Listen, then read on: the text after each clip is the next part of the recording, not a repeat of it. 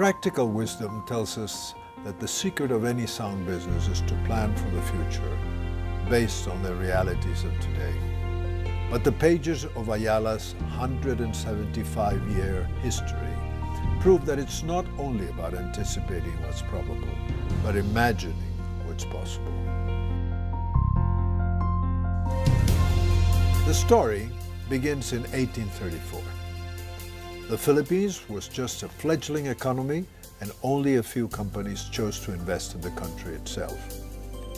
But two adventurous men took that risk by staking the future on a startup business called Casa Rojas.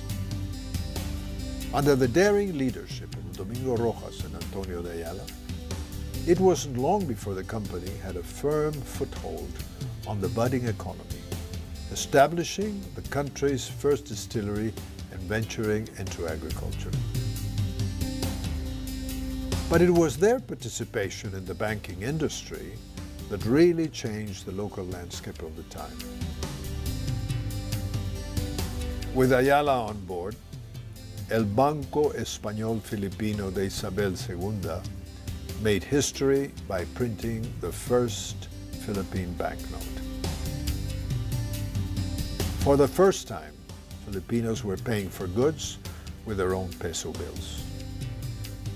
In 1912, the bank would be renamed Bank of the Philippine Islands. In its early decades, Ayala's course was navigated by men and women who followed their instincts against the odds, and much to the surprise of their peers. One brave move was the purchase of a vast tract of land that was thought to be marginally productive and much too far from Manila's center. They named it Hacienda Makati. The turn of the century was an exciting time to be entrepreneurial. Ayala y Compañía welcomed the 1900s with enterprises that would set the pace of the times. The country's first public transportation system, the first Filipino-owned insurance company, and then residential developments in and around Manila. But the enterprising spirit that drove Ayala's growth at the time was suddenly stifled when the Pacific War broke.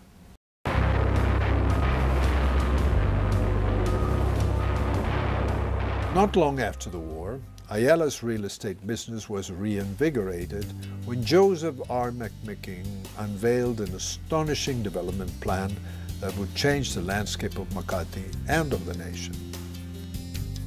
By the early 70s, with breakthroughs that would set new standards in residential and commercial development, Makati became the business center of the entire country.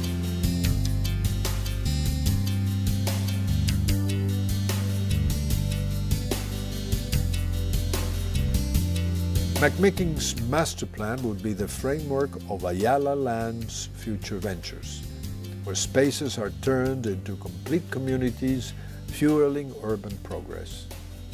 This combination of strategic thinking and boldness of vision would propel Ayala's expansion beyond the command of its early generations of leaders.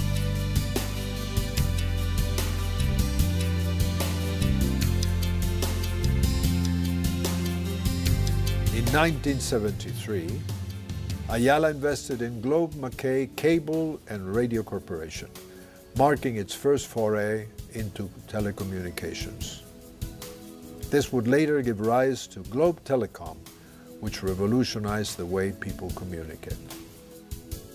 By 1976, Ayala was being run by working professionals enthusiastic about the myriad opportunities the world had to offer. Partnerships were forged within and across borders, including one with the Mitsubishi Group, which paved the way for Ayala's enterprises in the automotive and manufacturing industry. Partnerships like these were key in diversifying the business and have become crucial turning points in Ayala's history. In the 1980s, people were busier and time became the most precious commodity of all. Yet, to perform any bank transaction, It was routine to spend a good part of the day standing in line.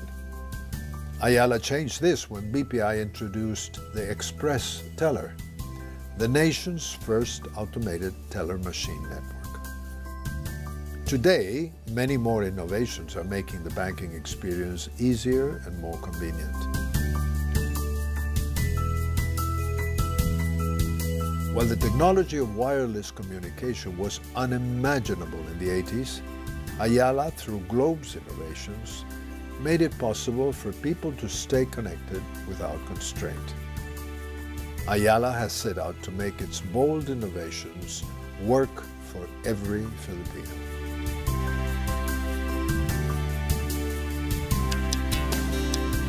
In 1997, a successful bid for Manila's water and sewage concession established Manila Water Company, AYALA's first public utility company.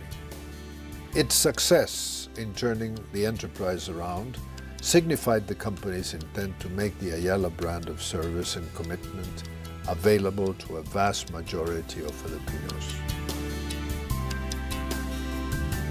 With the AYALA social initiatives as guideposts, the past few years have been distinguished by the passionate commitment of each of the AYALA companies to empower every Filipino to dream bigger in a world that seems to be getting smaller.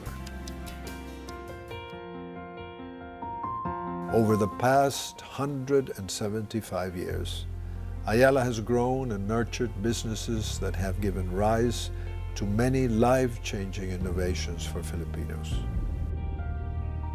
Today, AYALA's businesses are aligned in strategic industries, and it is poised to take advantage of emerging opportunities spurred by a restless and relentless drive to create a future where progress touches the life of every Filipino.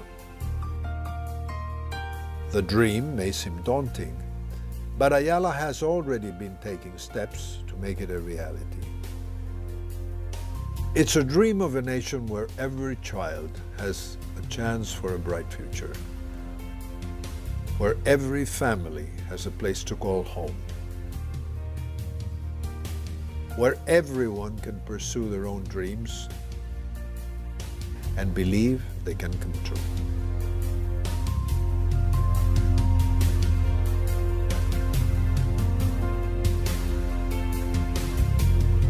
There are people who believe such a thing isn't possible.